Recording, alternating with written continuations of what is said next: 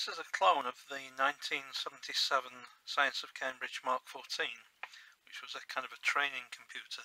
It used an SCMP chip from National, which is quite hard to get hold of these days. You can get them, but they're very expensive. So this one uses Karen Orton's emulation, which runs in a PIC. It's not an emulation of the overall machine. This chip is an emulation of the SCMP chip. Everything else is Mk14. All the code it runs is the original 1977 code. So if I step through memory, on the 7-segment display we've got the address and the data at that address. So if I step through memory, what you're seeing is the actual code from 1977 that runs the keyboard and the display of the Mk14.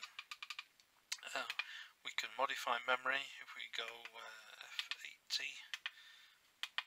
and put in there 11, next 22, next 33, next 44, next 55, next 66, next. You get used to this two-finger thing. And then if we examine that memory, if we go to F8T, we see what we've just put in, 11, 22, 33, 44. To run a program, you put the start address, which is F20, and at that address I've already entered this message program, which is actually from the Science of Cambridge manual, the original book that it came with. So this is kind of, apart from the actual message itself, the code is word for word from the manual. And then, having put in the address, we just press go. And there's your moving message.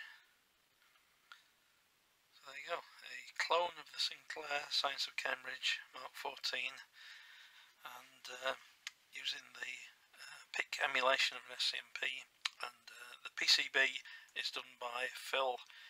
His name is Philopat on the Vintage Computers forum. A very nice PCB he did for it. But the